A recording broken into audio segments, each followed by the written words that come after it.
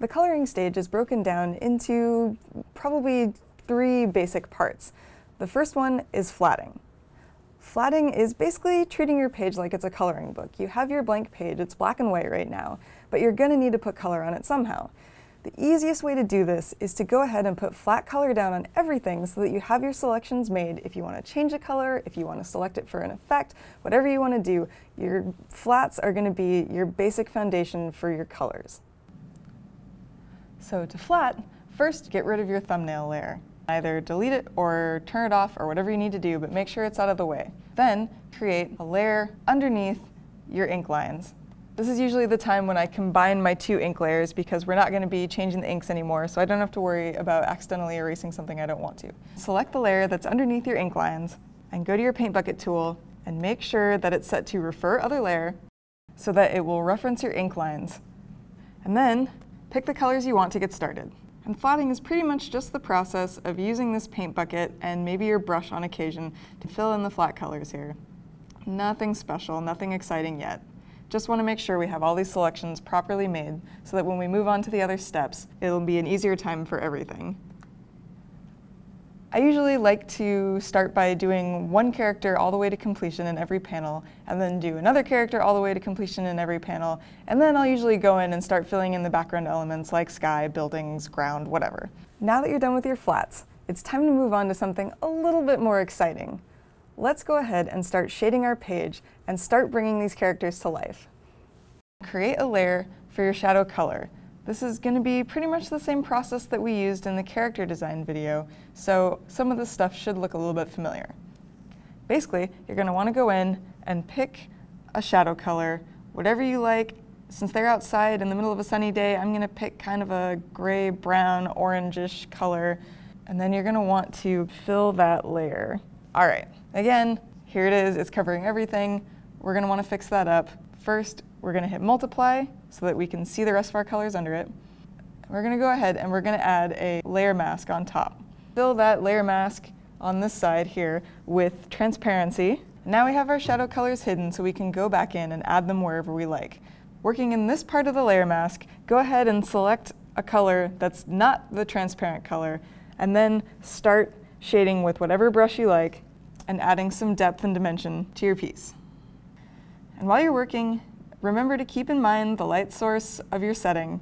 Whatever it is, here they're out in the middle of the day, it's hot overhead sun, so we're going to shade that accordingly. Pinning down your lighting source from the very beginning will help keep your page looking consistent, and it'll be a big help to you in deciding where to place those shadows. Again, if you make a line that you don't like or you go over a little bit, no big deal. Just hit the C key, it'll turn your transparency back on, and you can get rid of the mistake that you've just created so you can try again. This is looking pretty good. Now what you're going to want to do is obviously complete this process for every single panel on the page until it's been shaded to your liking. But because of time, I've gone ahead and completed this whole page already, and I have an example right here. So now we're in the home stretch of the coloring process. If you wanted to, you could just leave your page like this, but it's still not very exciting. So why don't we go ahead and add some special extras that are really going to make your artwork pop. Now that you've finished shading, it's time to evaluate your page. What else does it need? A lot of basic manga and anime style just sticks with cell shading and doesn't have a whole lot of extra stuff. But I like to go in and add a few little touches here and there that I think bring extra life to the characters and extra fun to the page. For example, you can add a highlights layer and pop out some highlights in hair, on eyes, things that are shiny, metal bits, even highlight areas of grass or ground if you want to focus the viewer's eye a little bit more on something specific that's happening in a panel. You can also add in things like blush, gradients, magic, lights, all sorts of cool effects. You know, really working digitally, the sky's the limit, and you can decide how little or how much you want to do. I like to start with some highlights, especially on hair. So let's go ahead and add some highlights to this character right here in this panel. Now what you're going to want to do is create a new layer for your highlights. If it helps you out to remember what's going on, because we're starting to collect a lot of layers on this file, you can label it highlights. Sometimes that helps me, just so when I'm flipping back and forth, if I want to get to a specific layer, I know exactly where I'm going.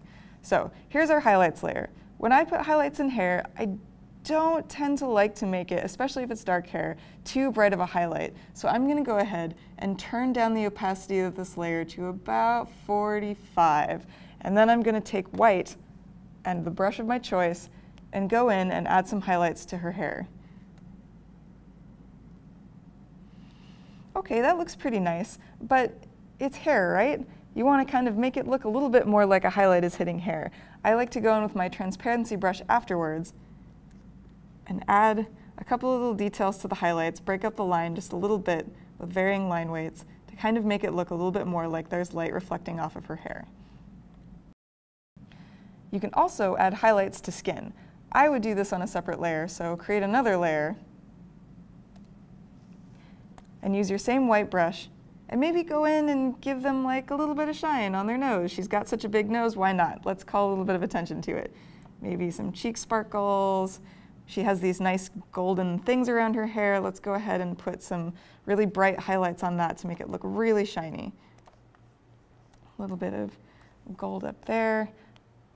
All right. Something else you can do is you can add a little bit of blush to your character's skin. Obviously, this guy isn't going to need any because he's covered in hair, but she's got regular flesh, and something that helps to give your characters a little bit of extra vibrancy is usually adding just a little bit of blush in specific areas around their skin. So create yet another layer and set this one to multiply. Then you can go in with some sort of pink or red, not too crazy bright. Maybe something like this. And then test it out, see what it looks like. Oh my gosh, that is way too red. Go ahead and drop down the opacity level until it becomes a little bit more reasonable. There we go. Now it's not quite like clown makeup. All right, that's looking pretty cute. Now, what do we do about this background? Right now, it's just a plain color, and that's fine, but we could make it just a little bit more interesting if we wanted by adding a gradient. A gradient will help give a little bit of depth and interest to whatever is going on back here, and for Sky especially, I think it makes it really pop.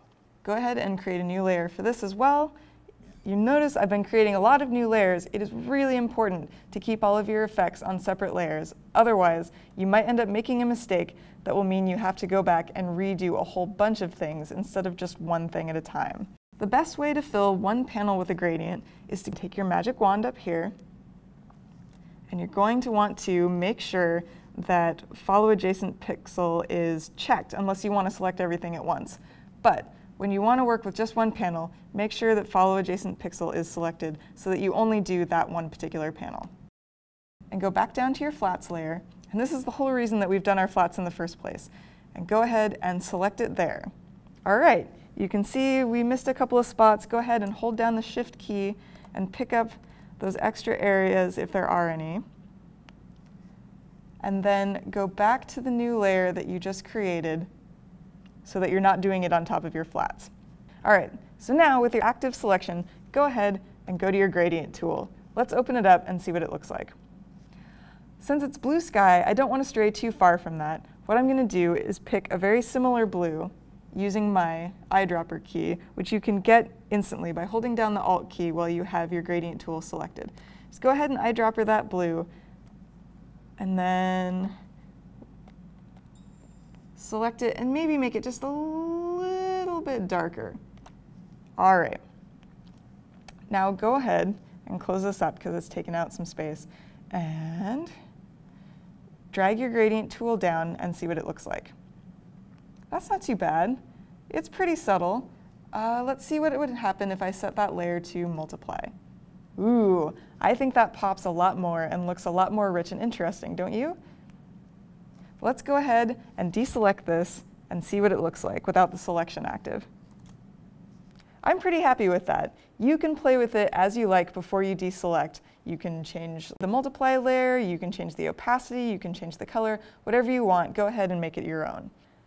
And just like with flats and with shading, you're going to want to make sure and do this for every single panel until you've gotten everything on the page just the way you like it. And again, because it's time consuming, I've gone ahead and completed this page already, and I'm going to show you what I ended up with. Here it is in its fully completed form. Now that we've added color, your page is really starting to come to life. We've added flats, shading, maybe some effects, and we're ready to move on to word balloons.